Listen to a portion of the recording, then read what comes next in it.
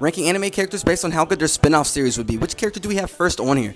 Oh man, I'm gonna say 1. Yeah, that was a biased decision, but what you gonna do about it? You agree? You agree?